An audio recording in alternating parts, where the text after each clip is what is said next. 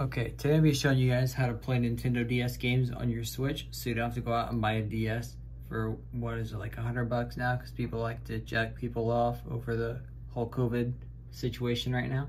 So, first thing we want to do is we want to launch an XMTP, but I realize a lot of people don't have that, so I'm going to show you how to download that really quick on your Switch. It helps with anything homebrew-wise. And if you already have it downloaded, just fast forward in the video and then you can get started if you already have it installed. Okay, so let's say that you guys do not have the NXMTP on your Switch. So first thing you're going to do is put your SD card in your Switch. You're going to go down here on the left side down to whatever your SD card is called. Mine's just called Disk 2. And you're going to open up your Switch folder right here, okay? Now I have all the download links in the description of my video, so you can click on those. And what we're going to do is we're going to go to this page. And this guy doesn't have a whole lot of self-confidence in himself, but he makes awesome things like this NXMTP for the Switch. So just click on this to download it. And then once you have it downloaded, what we're going to do is actually drag it to the desktop of our computer. And now that we have it on the desktop, all we're honestly going to do is just drag it right here on the Switch folder. And then I already have it, so I'm just going to copy and replace it. And that's all you guys do, and now you can launch an NXMTP on your Switch.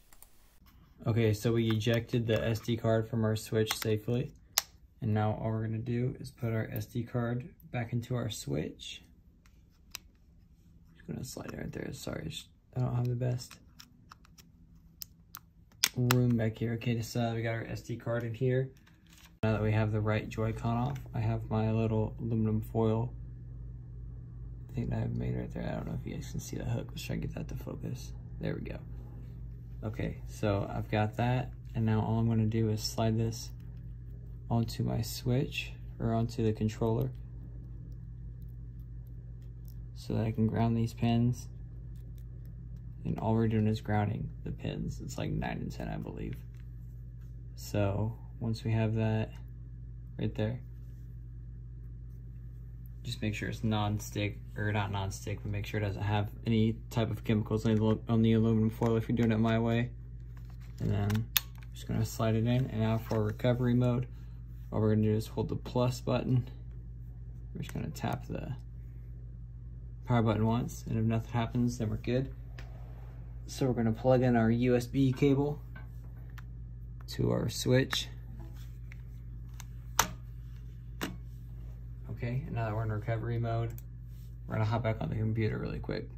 Okay, so now we're back on the computer, and I'm assuming that you guys have all this. I would hope that you do if you have ever hacked your Switch. Okay, so now we're gonna open up the Tegra right now, and then we're going to inject Hakate right here.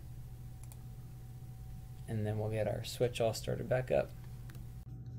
Okay, so now that we're back on our Switch, we're gonna launch however you guys launch into whatever you do, but this is just how I launch into mine.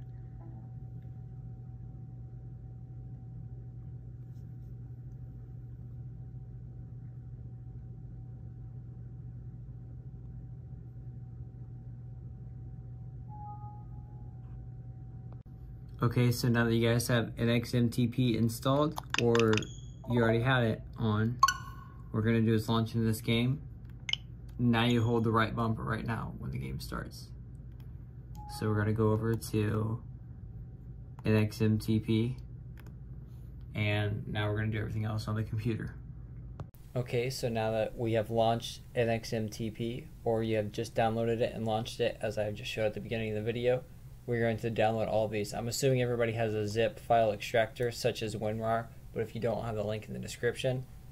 Now what we're going to do is, once again, all these links and all of this information is in the description if you guys need any help with that. So let's get to downloading everything. So first thing we're going to do is, obviously we don't have WinRAR, download that. That'll be in the description. So the first thing that we are going to do is go to the first link that I sent you, and that will be for the MelonDS. So all you do is click on it right here, the MelonDS.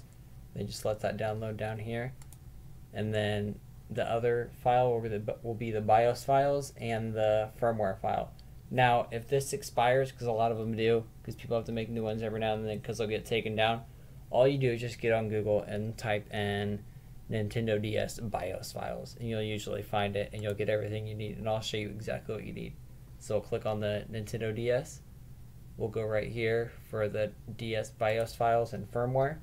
Then it'll take you to this mega page, and then you just simply download it. So now that we have the MelonDS downloaded and the NDS firmware downloaded, what we're going to do is we're going to open up both of these, okay?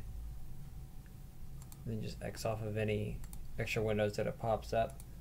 Okay, so we're going to drag and drop the BIOS files right there, well, the folder.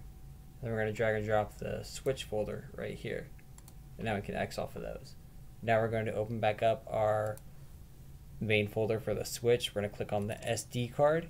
And right here, we're on the main page of the SD card. And as we can see over here, we have to create a MelonDS folder on the root of the SD card with all 4 files. So you need 4 bin files, 1 NRO file, and 1 wave sound file. So as you can see, this already has a MelonDS folder. And what we're going to do is drag and drop the MelonDS right here onto the root of the SD card, and then click yes. Okay. Now as we can see, what it says in the folder is NRO, bin, and wave. So we still need the other bin files, okay? So now we'll click on the NDS, BIOS, and firmware. So what I'm going to click on my keyboard is Control. I'm going to click on this, BIOS 7 and BIOS 9, and now I'm just going to drag and drop right here into the MelonDS folder, okay? Now I'm going to click back to my SD card. So now we're on the main screen of the SD card again. And now I'm going to create a MelonDS folder in the Switch folder. Okay, so we're going to click on Switch. And right now I'm going to create a new folder and name it MelonDS. Okay, and then what we're going to do is open back up this Switch folder. And we're going to click on melonds.nro. And we're just going to drag and drop this into our MelonDS folder.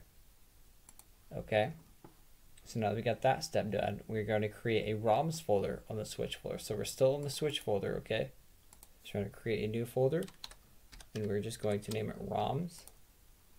And then once we have the ROMs folder, we're just going to drag and drop whatever ROMs we have on it. So I've got Pearl and Platinum, and I actually have a save file. That's what that is right there. So kind of just ignore that. You'll probably just have 2 NDS folders unless you already have a save file.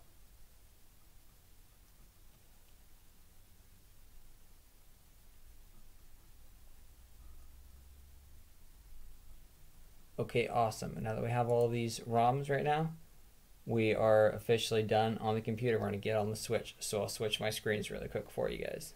So now that we're still in the NXMTP, I'm just going to press the home button, close out of this.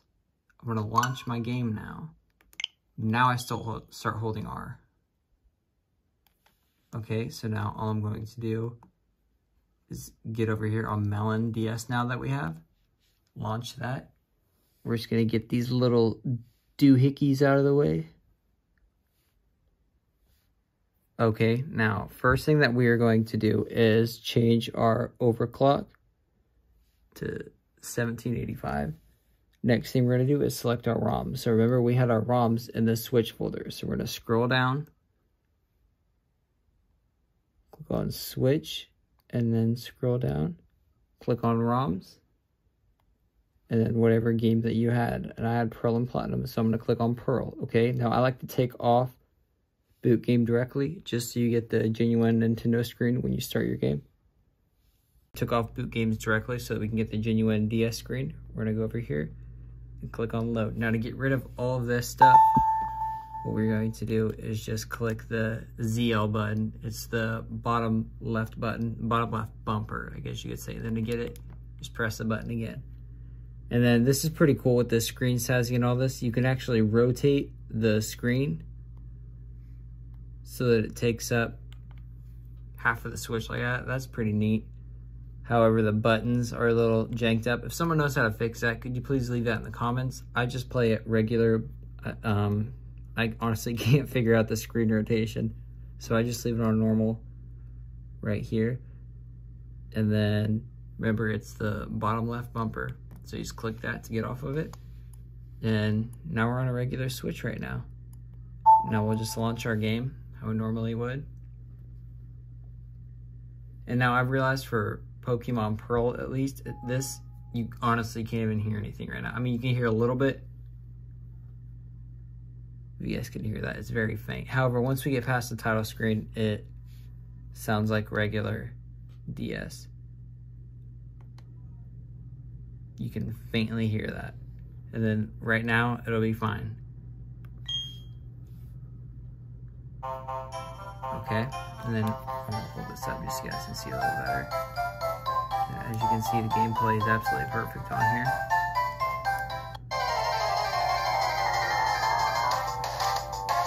It's just great because you can finally play DS games on the Switch.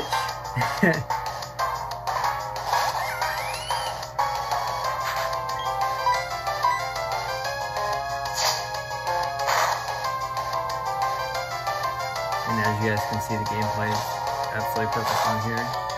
Touchscreen and everything responds perfect too, so.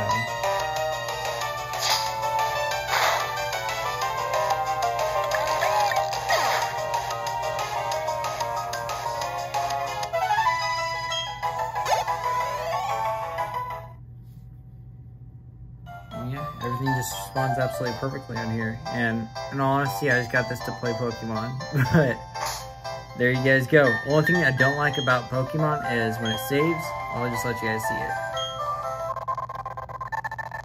That's when we get a bit of a lag and everything. However, it still saves and everything works, and if that's the only problem so far, then I'm not complaining. Okay, and yeah, that's how you guys get the MelonDS on your Switch. Thank you.